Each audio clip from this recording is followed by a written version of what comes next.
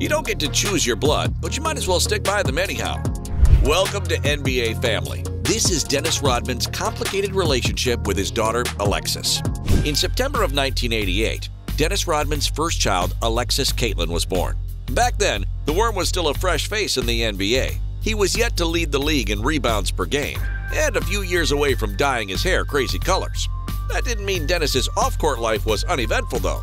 Rodman's relationship with Alexis's mother, Annie Bakes, was ruined by infidelity and accusations of abuse. These troubles eventually resulted in Dennis doing a disappearing act and leaving Alexis to grow up without a father. In addition to Rodman not being around, young Alexis also had to contend with the crazy publicity that her dad would generate in the coming years. From whirlwind romances with Madonna to ditching Michael Jordan and the Bulls to go party in Las Vegas, Dennis Rodman was hogging headlines for all the wrong reasons. I had to grow a thick skin, and I didn't want people to feel bad for me, but I got a lot of negative things growing up. Alexis Rodman. Rodman's absence from Alexis's early years also had a negative impact on his young daughter's behavior. The Worm in his prime was no role model for young children. His penchant for partying made him famous, and his controversial actions on the court, including headbutting other players and even assaulting a cameraman, eventually rubbed off on his daughter. Alexis's mother, Annie Banks, revealed her struggles dealing with Alexis at the time. When Alexis would get in trouble at school for picking fights with other kids, her excuse would often be, "Well, Daddy does it." The behavior combined with Dennis's disappearance eventually caused Alexis to show resentment towards her mother. Annie spoke about their relationship back when Alexis was still a child.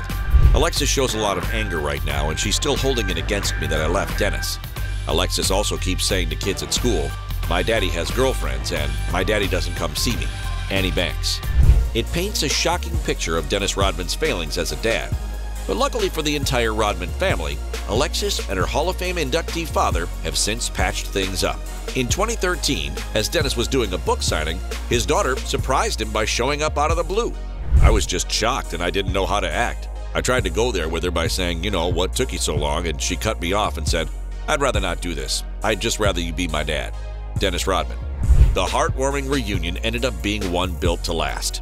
Rodman and his daughter have been spotted together on many occasions since, and their relationship seems to be better than ever.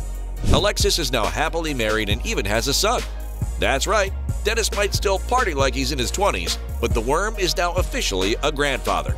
Dennis Rodman's rocky relationship with his firstborn appears to be mended, and these days, the legendary glass-cleaning king not only has Alexis and her son to show off to the world, Rodman's other two children, Trinity and DJ, are both doing incredibly well in their chosen professions.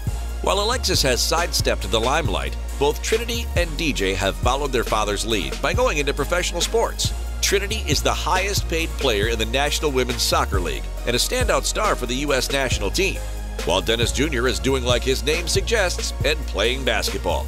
DJ currently plays for Washington State, so maybe someday soon, we might get to see another Rodman step on the hardwood in the best basketball league in the world.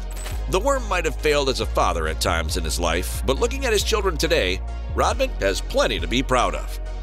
Rodman's time in the public eye has often brought controversy, but his relationship with Alexis proves that broken bonds can always be mended.